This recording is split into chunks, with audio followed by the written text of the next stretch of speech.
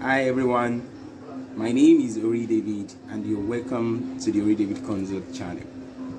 So today we shall be interrogating a very important topic in company law. However, before I delve into today's matter, it is important that I enjoin those of us who have not subscribed to our channel to please do so. Please click on the subscribe channel so you don't miss out whenever we upload new videos. Now to today's matter. Our topic for today is corporate capacity and the doctrine of ultra-vires in Nigeria. Matters arising. I repeat, corporate capacity and the doctrine of ultra-vires in Nigeria. Matters arising. And so in discussing this topic, we'll first of all look at what is corporate capacity. Then we proceed to inquire whether all companies under CAMA have the same capacity. We also interrogate the legal consequences that flow from a company's refusal to state the nature of its business. And then we proceed to examine and explore the philosophy behind the requirement of the law that a company must state and define its capacity. Then we also examine the meaning of ultra-vire. Then we explore the terrain of the law of ultra-vires under CAMA. And I need to also state that if you want to get the written material, you can check a description down below. See a link there, click on the link, then you get written material on this particular topic. So without further ado, I shall then proceed to initiate on this iterative. So the first part, the question is, what is corporate capacity? What do we mean when we talk about corporate capacity? You see, when you create a company, it is a legal person, and there are certain things that it can do. This is what is referred to as capacity. You know, there must always be a section that spells out what your company can do. The functions of a company define the capacity of that company. The object clause of the company reflects the capacity of the company. Why? It is because the nature of the business is set out in the memorandum as objects and clauses. So when you want to create or when you want to establish a company, in your memorandum, you state the nature of your business. That is, what business are you into? Why do you want to set up this company? What are the functions that your company can discharge? What can your company do? The moment you try to supply answer to the question, what can your company do? Automatically, you are defining the capacity of your company. So, what you have not stated in your memo as what your company can do translates, or it means that your company is incapacitated to do so. So when we talk about corporate capacity, in the most simple form, it simply means what your company can do. And like I said, it is normally stated in your memorandum as objects and in clauses. It is a statement of the objectives or the type of business for which the company is registered to carry on. So I want to set up a company to probably, let's say, buy and sell baby wears. That is basically what my company can do. That is the nature of my business, to buy and to sell. That is my capacity. Remember, we are buying and selling. We are not making. It's a different case if I say to make, to buy, and to sell, to distribute. Whatever it is you have stated is the capacity of your company. And then we proceed to examine whether all companies under KAMA have the same capacity. The simple answer to this is no. All companies under KAMA do not have the same capacity. This is because KAMA is silent on the capacity of the companies. Instead, what is obtainable under KAMA is that it empowers us to define and give content to the types of capacity your company should have. To support this averment, it is pertinent for us to consider the provisions of Section 27, subsection 1c, which provides that it says that the nature of the business or businesses which the company is authorized to carry on, or if the company is not formed for the purpose of carrying on business, the nature of the objects for which it is established shall be stated in the memorandum of every company. Now, the above section, this section gives you the right to give content to the capacity of your company. In essence, the purposes will be stated by you. KAMA has not defined your capacity, so you state what your company can do. KAMA has enabled you to do so pursuant to Section 27, subsection 1c. It then means that when we are talking about corporate capacity, a relevant section is Section 27, 1c, which says you must state the nature of your business or the object of your business in your memo.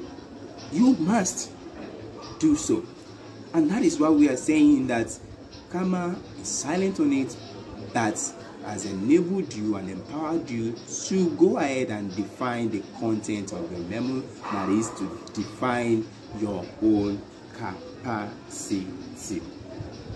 Now, the reason why our answer to this question, whether all companies have the same capacity under KAMA, is in the negative, is because since KAMA says every individual can go ahead to state or define its own capacity, it then means that individuals or incorporators will define their capacities in different ways.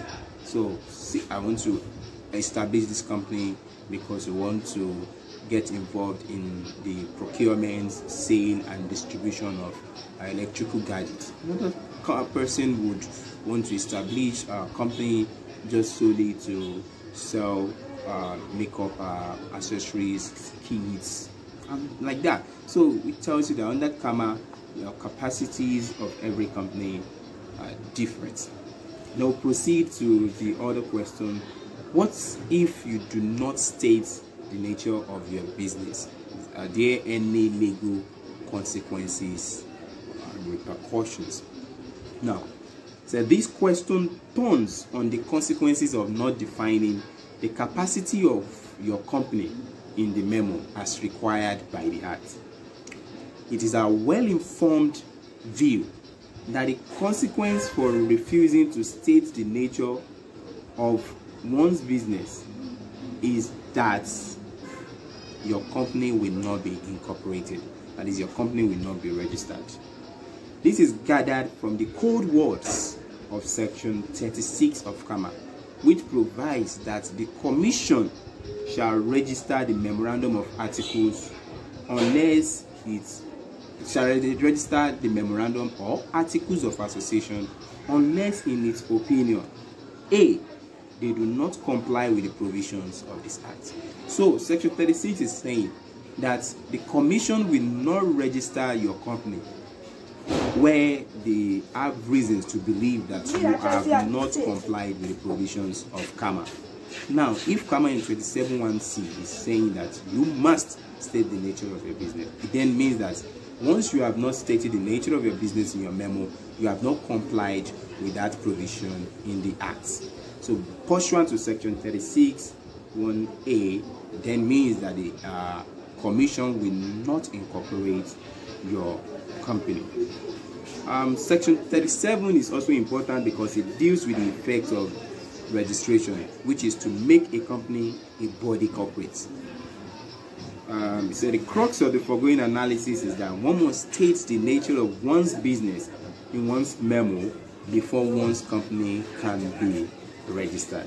In essence, section 36 and 37 are parasitic on full compliance of section 27(c) and other relevant sections on the issue of registration. And so, I said, the law is right that the functions of an incorporated company typify its capacity. Hence, the functions of your company are those that you have actually stated in your memo.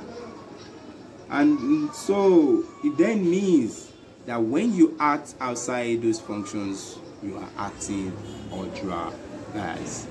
So when you have an act, supposing, let's examine the commission. If you look at section 7 of CAMA, it talks about the functions of the commission. So should the commission then act beyond those provisions, beyond those functions that are basically being afforded them by the Act, then they will be acting ultra-violent. And so the next one is for us to examine the philosophy behind the requirement of the law that you must define the capacity of your company. The question is, why is it that the Lord says you must state the nature of your business in your memo? Why? What is the philosophy behind this requirement? I said, one cannot, in answering this, one cannot but pay attention to the admonition of Lord Rembury in the case of Cotman and Brown, where Lord Rembury stated that the purpose of the Act, the purpose of the Act, when it says that the memorandum must state the object, is in twofold. First, say the company's statement of object or its object clause serves to inform the intending incorporator who contemplates the investment of his capital is to be put at risk. What Lord Rembury was saying in essence is that the purpose of the Act requiring that you state the nature of your business in your memo is to basically meet the expectations of shareholders that want to advance money or that want to invest in your company. So they must know what you want to use their money to do. They want to give you this money to use it for business, so they must know. And the only way they can is if they check your memo to see, oh, what business are you into? Okay, what are the functions that you can do? So they get to also know whether you are into a lawful business. So I'm saying that is the reason why the Lord says, state your object clause in your memo. And I think it makes sense, because supposing I want to invest in a particular company, and then I see a company A, they are involved in mining. I see company B, that are involved in sale of shoes and the rest. And probably because of I have some sort of insider information, I'm aware that there is a federal government directive or policy that will basically revoke all existing licenses. And because of that, I decided not to invest in that company A that is involved in mining, extraction, and the rest. Because of that insider information, so I decided to invest in company B that the purpose or the object clause is to buy and sell shoes. Why? Because I believe it will be lucrative compared to company A. Then that company B now proceed to get involved in mining business, the industry of mining, and then the licenses are revoked, and then we are at a loss. Now you can see that they basically acted contrary to my expectations. It was because I had this information that I didn't know in the first place. So it means when you state the nature of your business in your memo, it is to meet the expectations of your shareholders. But remember, the Lord Rembury said in two folds. So it's proceed to explain that the second one is that it also serves to inform contractual partners whether the contractual relation into which they contemplate entering with the company is one relating to a matter within its corporate objects. Yes, what we're saying is that it's also, you state the nature, the law requires that you state the nature of your business in your memo so as to also protect your contractual partners. So when you state it in your memo, anybody that wants, a third party that wants to enter into any contractual agreements with the company will look at the memo, see the nature of your business, and then they will know whether it is one in which you have your capacity. So you cannot have in your memo and say that the nature of your business is that, okay, you want to be selling shoes, and then you want to then enter into a contractual agreement with me, and the subject matter of the contract is about making and selling rice. I said you have. So I wouldn't agree. I would not, willfully agree to and to be a party to that agreement. Why? Because I know that in the near future you might then turn around and say, well, this is contrary to what we have in our memo. It's not an authorized business. A particular member will come challenge that for Vires and all, and that might put me in an unfavorable position.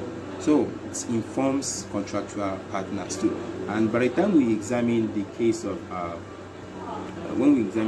Ashbury Railway Carriage versus Ritchie, you would see how a contractual party suffered from entry into an agreement with a company where the subject matter of the contract was beyond the capacity of the company. And please, whenever I say capacity will be explained, it says what your company can do. That is what you have stated in your memo as the nature of your business. So we proceed. Okay, before we do that, we proceed also to examine what ultra-vires mean. Now, the law is right that anything done on ultra-vires means is done beyond par. So with respect to companies, it means anything that is done outside the company's capacity. According to King, he opines that ultra-vires means a company has no power to enter into a contract which is not expressly or impliedly authorized by its constitution, that is the memo. You would also hear Paraman J in the case of Continental Chemist versus Ife Kando, enthusing that apart from statutory powers, anything done outside the stated object is ultra-vires and is null and void. So ultra-vires says once you have acted beyond your capacity, then it is ultra-vire.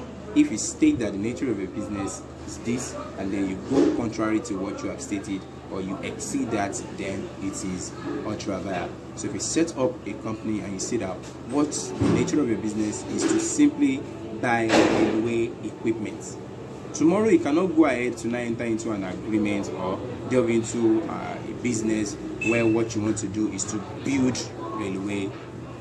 There's a difference between being in business where all you do is procure and sell railway equipment than turning to a construction company that now builds railways.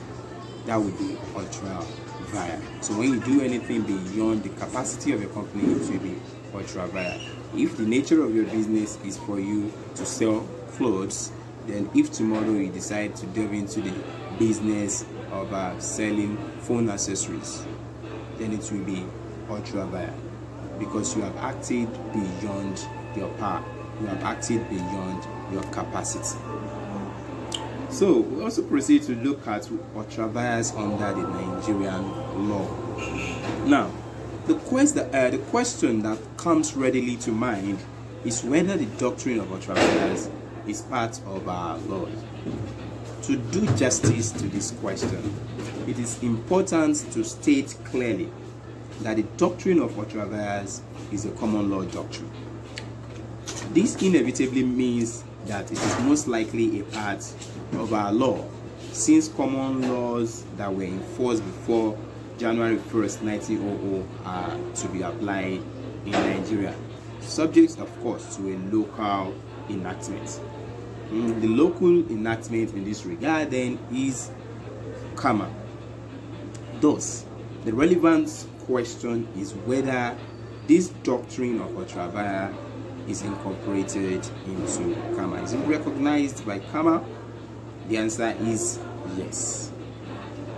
Yes, meaning that the doctrine of ultra-vires is a part of our laws because KAMA provides for it. So this can be gathered from the provisions of section 39 of KAMA, which will be interrogated later in the course of this lecture. So what we are saying is that the doctrine of ultra-vires is a part of our law in Nigeria. Companies, when they act beyond their capacity, their power, then they are acting ultra-vires, and the court can set any transaction aside for being ultra-vires because it's a part of our law. Why? Because KAMA provides for it where in section 39. Can you see the way we are proceeding? Because we know as law students, your authorities are very important. When we talk about capacity, remember section 27(1)(c). What is the effect? Remember sections 36 and 37. When we talk about ultra-vires under KAMA, remember section 39 of KAMA. So, but we will interrogate section 39 fully later on. For now, let's concern ourselves with the scope and nature of ultra-vires doctrine as to how it was developed in England. This is important since we recognize that the doctrine has its roots in common law. So let us look at how it has evolved. You understand? Let us look at what is the current state of that particular doctrine in England and other countries, and then let us look at what it is to our own side too. What is the scope, the position, the character of our own law and the doctrine of ultra-vires in Nigeria. Now, so what you need to understand is that at common law, the doctrine of ultra-vires simply means that companies were not allowed to carry out acts beyond the scope of its stated objects. Such acts were considered to be null and void. The law assumed a strict form, and the courts were simply setting aside acts and transactions which were not stated in the memos as being ultra-vires. A relevant example is what the court did in the case of Ashbury Railway Carriage versus Ritchie, where the court ruled that it was ultra-vires for the company to contract with the financier, where the subject matter of the contract involved was to make railways. The court held that this was beyond the object clause of the company, as it could only use its capital to make things for railway, but not to make railways themselves. Yes, I was using the fact of Ashbury Railway Carriage versus Ritchie earlier on as an example to enunciate what ultra-vires means. But then, the doctrine began to work hardship on companies and even their business partners, because as a result of this, ways were sought to evade the application of this company. The practitioners started looking for ways to actually tone down the rigor, the rigidity of the strict application of the doctrine of ultra-vires. So the first dose of flexibility to the rigor of the doctrine was first seen in the paradigm change or shift in the attitude of the court towards the doctrine. The court began to allow companies to carry on business transactions that were not stated in their memo. as long as these transactions were reasonably incidental to the object of the company. And you could see the landmark case of AG versus Great Eastern Railway, where Lord Keynes held that the doctrine should be applied liberally to accommodate acts that are fairly incidental to the company's object clause. So yeah, flexibility started arising where the court started allowing companies to get involved in acts that are not stated in their memo, as long as those acts are reasonably and fairly incidental to their object clause. So they just look at it and say, okay, where it's not in your object clause, but it is incidental to it, and they will allow it. However, you need to understand that with time, legal practitioners also found another way to sidetrack this doctrine. What they began to do was that they began to state so many objects in the memo, even those objects which the companies couldn't see themselves doing in the future. So what legal practitioners are doing is that, okay, fine, when you want to incorporate your company, bring your memo and then state wide objects. So if you want to start a company to sell shoes, legal practitioners started advising incorporators that don't just put that you want to sell shoes. Also put that you have the capacity to make shoes. Put that you have the capacity to distribute shoes. Put that you have the capacity to sell rice. Put that you have the capacity to get involved in mining business. Put that you have the capacity to sell electrical gadgets. Put that you have the capacity to make and to also sell railway equipment. Put so many things that you can actually get involved in, even if you don't see yourself getting involved in that particular business. All conceivable businesses, put them there. And this was very beneficial in the sense that, because you never can tell what will happen in the future. By the time the company that has stated that, the nature of our business is to sell, make and distribute shoes, but they've also kept that they can get involved in the sale of electrical gadgets and all. So if in the nearest future they want to delve into that business, they won't be scared of ultra bias. No, why? Because they've stated it in their memo that they can also get involved in the business or the sale of electrical gadgets. So it was very beneficial to companies. But one thing I need to understand is that this also had its own drawback. One of such is that the memorandum became bulky because they had to state wide objects. You understand? Every conceivable businesses, they stated it there. So it became bulky, and then the company had to bear, the cost of preparing them. And another problem with this was that they could not control the activities of their directors. Why? Because I need to create a distinction between the first doctrine, the first method as enunciated in the case of AG versus Great Eastern Railway. In that case, yes, the court said you can do acts that are fairly incidental, but it was the court that was implying that they had the past. But in this one where they are stating wide objects in their memo, they will also state that our directors have the power, companies have this power. So because they were wide objects, they gave enormous powers to the directors to be able to get involved in this avalanche of businesses, so to say. So it then means that they could not control the activities of the directors. And also use Lord Rembury in the case of Cotman and Brougham criticizing this practice, and he held that it was not in compliance with the Act. The learned judge enthused that the object of the company and its powers are two different things, and the latter were not required by the Act to be stated in the memo. So Lord Rembury was saying that what kind of practice is this? That there's a difference between stating the object in your memo and then stating the power in your memo. That the Act only said specify your object, delineate your object, tell us what the functions of your company are, what capacity do you have, what can you do. Not that you then carry powers and you say your directors have the powers to do this company has, but no, put them in such a way that anybody that reads your memo will know that okay, this is what business you are into. And so he was saying that there is a difference between purpose and power. So the rule that the Act only provides that companies should specify their objects and know that they should state a class of acts that they have power to do.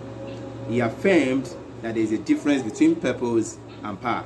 Consequently, the court resorted to what was known as the main object rule of construction. So because the court, the idea of stating wide terms did not sit well with the court, and so the court started to use the main object rule of construction. So what did the court do? Okay, no problem. State all your objects. State them in wide terms. Put all conceivable businesses there. But by the time you come to the court, what the court will do is to interrogate, to explore. The court will explore, will traverse through all the objects you have stated, and then the court will look at which one actually gives you out, which one actually shows your main object. You will know what your company is into, and that is what the court is going to rely on. So this apparent shortcomings of this approach, then it shoved legal practitioners back to their strategy board, because the court was still striking out, setting aside acts for being ultra biased. Because once the court says it's not in your main object, strike it out, regardless of the fact that you have stated in your white term. And so, as a response to this, legal practitioners started to use what is known as the independent object clause rule of construction. Now, the crux of this innovation was that they will state wide objects as they used to, but then they will now put a clause that will state that the court is to consider each of the objects independently of one another, as if each object is the object of different companies. And you will see that this was given the stamp of approval in the case of Cotman and Brown, where the court held that a clause stipulating that the court should not read long list of objects as subordinate to another was valid. The court, relying on subclauses 8 and 12, that is in the memo, held that the two purposes of the object were to show subscribers what their money was used for and show those who dealt with the company the extent of its powers.